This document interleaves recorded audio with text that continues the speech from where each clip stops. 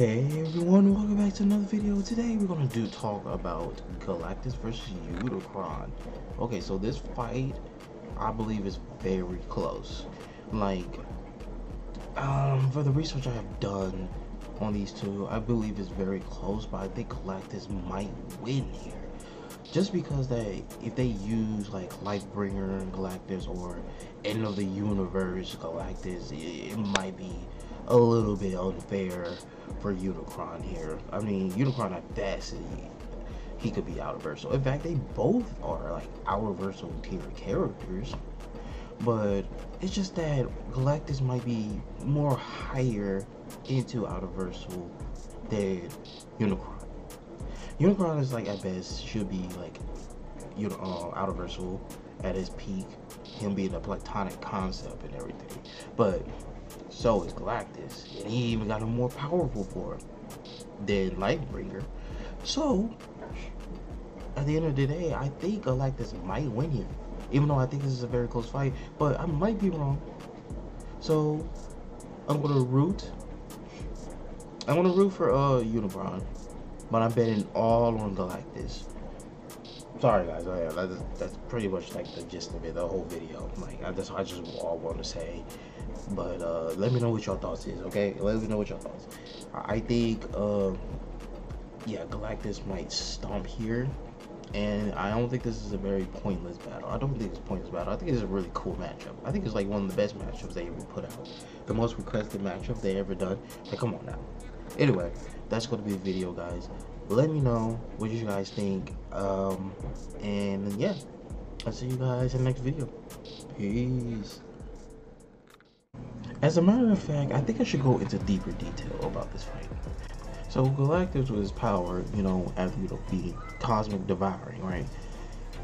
He's capable of consuming the Galactus seed, which is a piece of the multiversal entity itself, which is considered his internal soul, quote unquote, and the heart of everything, which gave birth to Yagdriel, you know what I mean. When planted, upon of his hunger amplified and unconstrained by mind and morality, Galactus will be able to devour the entirety of the Omniverse from inside out, completely everything, reducing even eternity to scraps, even turning all of existence into the first ferment. And with the ultimate nullifier, which is at its peak, able to erase and create the multiversal entity. So yes, upon having his hunger amplified, right, he could devour the entire universe of Marvel, the entire Marvel universe, which will grant him to like high outerversal levels of power. Even on a lower level, when he's like fed up, when he's well fed, a well-fed fucking Galactus is able to fight the in-betweener to a standstill. And being considered that he's a cosmic equal and opposite, he's like a balance between eternity and death, just as the in-betweener maintains balance of chaos and order. And he was able to fight him to a standstill. Bro, he absorbed Dormammu. He absorbed Dormammu. Dormammu is a very powerful character. In his dark dimension, of course. If you would say in his dark dimension, yeah, he's like undefeatable in that domain, because like, yeah, he could be much more powerful outside of his own domain, but he was able to threaten like eternity. So yeah, he was able to threaten eternity, man. These are like outerversal characters. Galactus is able to fucking beat these characters, even absorb them when he's well fed.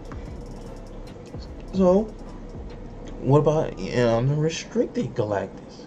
Unrestricted Galactus can destroy the entire Marvel universe. Making him high outerversal. Like, holy shit, dude. As for speed, he's immeasurable when he's basically well fed.